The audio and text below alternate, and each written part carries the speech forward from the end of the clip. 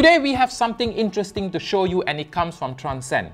What it is basically a NAS, a network attached storage, that is basically a storage device that connects to your home network and can be accessed using the cloud. My name is Tarvin from KLGadgetTV, and today we are going to do a quick setup and a speed test of the Transcend Storejet Cloud 110K.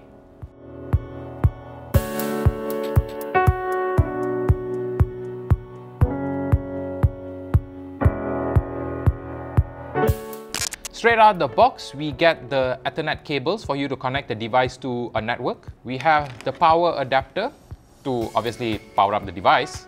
Let's take a closer look at the device itself. Now on the top here, we can see that there is a drive bay for only one 3.5-inch hard drive, and the hard drive that Transcend has actually provided to us is a 4TB hard drive. On this side, we have the power indicator LED, and on the back, we have the function button, the power button, a USB 3.0 for you to back up other storage devices to the NAS, the Ethernet port, and of course the power port. Overall, the size of the device is pretty small. Compared to the other NAS that we have, this is way more smaller than that. But I guess that is thanks to the only one drive bay that it allows you to have. Other than that, I think this device is small enough for you to slot into cramped areas, or basically just put it out of the way, because once it is set up, you won't really have to bother about it anymore, unless of course there's an issue with it. Alright, we have the Transcend Storejet connected to our network. So basically we're going to do a quick setup using the Storejet Cloud app, which I have right here. And you can download it from the Play Store if you're on Android, and on the App Store if you're on iOS. So right now I'm going to sign in. So I'm not going to use email because that's too much work and I'm a bit too lazy for that. So I'm going to use my Facebook to sign in. And obviously I don't have any devices connected to the app, so right now I need to add one. And this is where it starts to find the Storejet Cloud that is connected to our network. There you go. So I just click on it, and of course I'm going to sign in, and this is where I'm going to hide it from you guys. Alright, we are back. There we go. So basically now I am connected into the Transcend Storejet, which is connected on our network. We have video, we have folders for you to put your videos, your music, your photos, your downloads, your documents, and that kind of thing. And of course, there is a casting option where you can actually use that device to cast it to a certain other device that accepts casting. So easy access from the top here. So the app itself is actually pretty simple. It is actually meant for you to connect when you're not within the network. That's where the cloud sense comes in. So right now we are going to move over to the desktop version of the interface. So as you can see here, we have Storejet Cloud Home, and then we have my photos, my music, my videos, media player, disk manager, energy management, and of course settings. So overall, I actually like the interface. I think it's very simple compared to the other NAS that I've seen. This would be very helpful to a person who's not computer savvy but want to use the NAS. So if we double click on my photos, it will automatically direct me into the photos folder. And of course, we have the other folders here that we can navigate to. So this is the videos folders. Right now, we are going to do a test. We are going to transfer a certain number of footages into the NAS to test out the speed.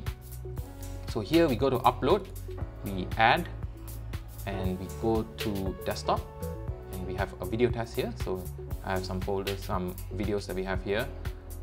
Okay, so I'm going to take roughly about 12 videos, and we're going to transfer them now. Alright, let's upload it.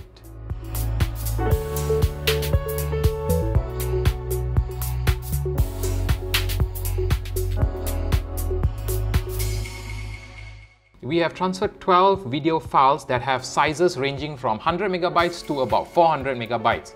And that took us roughly about 5 minutes, 30 seconds to actually complete it. This is just the finalizing part of it. As you can see here, so we have the video files here, which are transferred into the NAS already. So if I go back out to the home and I press on my videos, yep, it should go into the video folders and show us all our video files. So that's the transferring into the NAS. So now what we're going to do is we're going to try to transfer them out of the NAS and into our desktop. So with that, we have to click on the file that we want. So for example, if I want this file, I'll press the download button. And as you can see here, it's downloading. So it took roughly about 15 seconds to transfer a 132 megabyte file. Let's try with a bigger file. So right here we are downloading a 348 megabyte file, and it roughly takes about 20 to 30 seconds to download that from the NAS into our desktop. So there you go, a 364 megabyte file downloaded roughly about 25 to 30 seconds. So we're taking a step further and actually use the Crystal Disk Mark software to test out the Transcend Storejet. And basically what we're getting here is 120 megabytes per second of read and write speed, which honestly is pretty decent. So guys, there you have it. That is the setup and the speed test of the Transcend Storejet Cloud 110K. Now, although the read and write speeds are not as fast as the other NAS out there, but the price that you're paying for it is pretty decent. I mean, if you are interested in this device, you can get it for about 799 ringgits. And I think it's pretty ideal if you want to just store your family pictures and videos and allow your family members to access this data. So guys, what do you think? Would you get this device for your family members or maybe for your office? Let me know in the comment section below. And of course, if you like this video, do subscribe to KLGadgetTV and follow us on our usual social media platforms. My name is Tarvin and I will see you soon.